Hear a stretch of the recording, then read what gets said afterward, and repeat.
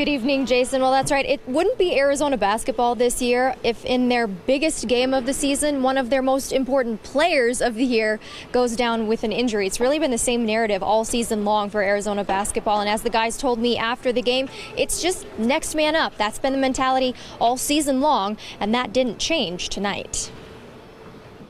We hung in there. It was really like a microcosm of our entire season. You know, Rawle Alkins dislocated his finger on his shooting hand. I mean, Kadeem dislocated his finger, and, you know, it popped out a couple weeks back. Going into halftime, we know we weren't playing our best basketball in the first half, and, you know, coming out in the second half, we just kept confidence and kept playing the game and just kept battling it out.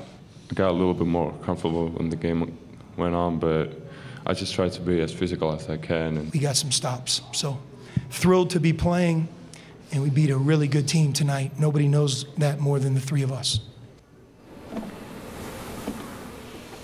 And move on they do. Arizona will move on into the Sweet 16 for a date with Sean Miller's former team in Xavier. So I don't think we'll have anything to talk about next week. But after the game, I asked Alonzo Trier if he'd had any time to celebrate the fact that they are moving on and advancing to the Sweet 16. And he told me no, because all of you guys have been in here. So hopefully by now he's had a chance for it to sink in and enjoy the fact that they are moving on. Jason. Thanks, Erica. Good job this week. Come on back. And here's why the Wildcats will play Xavier on Thursday in San Jose. The Musketeers